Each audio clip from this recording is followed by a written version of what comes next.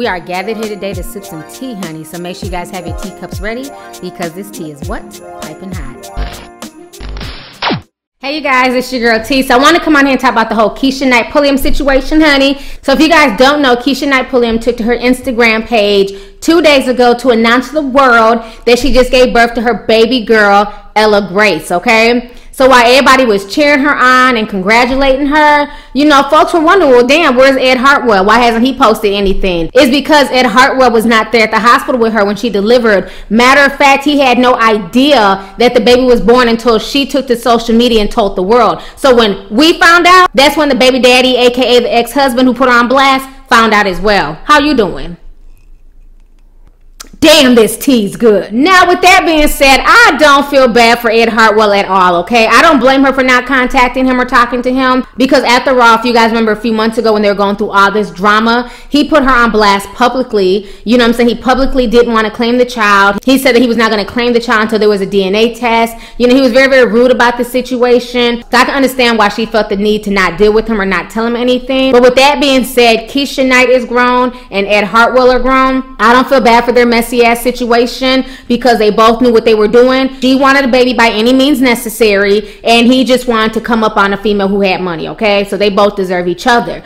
But I do feel bad for this child because this child is innocent in this, and it's really sad that an innocent baby is being born into all this confusion, chaos, and drama, okay? So now in other news, if you guys do not know, honey, make sure you guys have y'all's teacups ready, okay? Now you guys remember a few months ago, it was announced that Mary J. Blige and Kendu Isaacs, they broke up. That was her husband of like, I don't know, 14 years or something, okay? So they broke up. Mary J. Blige basically saying that he's a gold digger, you know, he doesn't want to pull his weight, and they just been having a lot of issues, okay? But that also means that we're going to get some damn good music this year from Mary J. Blige in 2017. How you doing, okay? Because we all know when she goes through damn heartbreak, honey, she drops fire, okay? So now what's crazy is this. There have been rumors that Mary J. Blige is now dating Jason Mitchell. For those of y'all who don't know who Jason Mitchell is, Jason Mitchell is the guy who played Eazy-E in Straight Outta Compton, okay? So they're saying that they're dating, and Mary J. Blige took to Instagram to post the following, and then she quickly deleted it when folks started speculating. Go ahead and check out what Mary J. Blige posted yesterday on Instagram.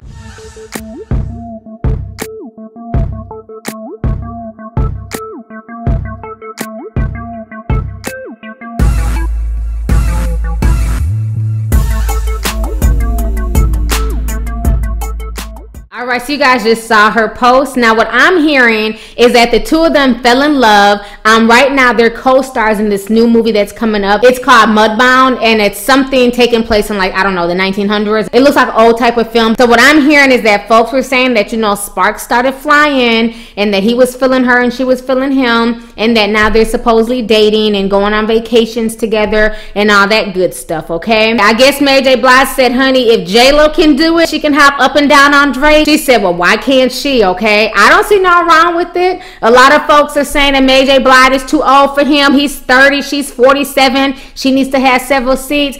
I don't think she wants to really be in like a really super serious relationship. I personally think that she just wants to, you know, get her back blown out and have some damn fun, okay? I mean, shit, let her live, okay? It ain't like he's 15. He's a grown-ass man. She's a grown-ass woman, and neither one of them owe us any type of explanation. But I am nosy, you know what I'm saying? So I'm going to talk about the shit. But I'm happy for them, you know what I'm saying? If Mary J. Blige is happy and this puts a smile on her face, then so be it. If Jason is happy, then so be it. He's definitely come up since Straight Outta Compton. We see you, boo. We see you. So the whole situation is just funny to me. It's going to be interesting to see if she comes out publicly. I'm talking about words coming out her mouth saying that this is my boo, Jason Mitchell. That's what the hell I'm waiting for, okay? So anyways, y'all, let's go ahead and get the discussion popping. Go ahead and leave a comment. Let me know your thoughts on this entire crazy situation concerning Keshia Knight Pulliam and Ed Hartwell. Ed Hartwell not knowing about his baby. Do you think that Keshia Knight was wrong for that? Do you feel like she should have let him know and she should have allowed him to come and see the birth of this child? Or do you feel like, you know what, that's on Ed Hartwell? He put himself in that situation? Oh well. And then how do you guys feel about the whole Mary J. Blige possibly dating Jason Mitchell, okay? Do you believe that they're really dating, or do you feel like Mary J. Blige was just trying to poke fun at the media speculations, okay? And last but not least, do you feel like Mary J. Blige is way too old to be dating a 30-year-old? So let's go ahead and get the discussion popping. Go ahead and leave a comment. All right, deuces. Hey you guys, it's your girl T. Make sure to subscribe, like, and share my videos. You can also visit Lovelyti.com to purchase any merchandise. Also, don't forget to click the boxes down below to watch any of my previous videos. Talk to y'all later. Deuces.